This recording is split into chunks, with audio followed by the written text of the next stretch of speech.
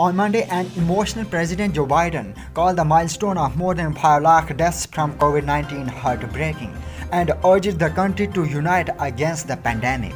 "I know what it's like," Biden said in a national television address, referring to his own long history of family tragedies. "I ask all Americans to remember those we lost and those they left behind. I also ask us to act, to remain vigilant, to stay socially distant, to mask up, to get vaccinated." Biden, accompanied by his wife Jill and Vice President Kamala Harris and her husband Doug Emhoff, then stood outside the White House to mark a moment's silence in front of 500 candles representing the huge figure. A Marine Corps band played Amazing Grace. Earlier, flags were lowered over the White House and at federal buildings across the country and at embassies around the world. The United States has the world's highest death figure.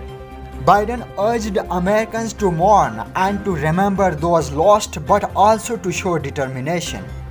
Biden said that as a nation we cannot and must not let this go on. We must end the politics and disinformation that ends divided families, communities. We have to fight this together as one people, as the United States of America.